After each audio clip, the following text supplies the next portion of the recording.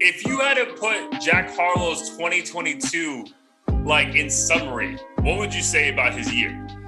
2022, I'd say it was lackluster. I'm sure his bank account would disagree with me. Oh, but super disagree, bro. That motherfucker is the happiest he's ever been. Yeah. Like, and I don't blame him. Like, shit, I would love to fucking be in his position. Like, I'm sure he's gonna be in movies and all kinds of shit. But in terms of like the hip hop scene, I think expectations were not met.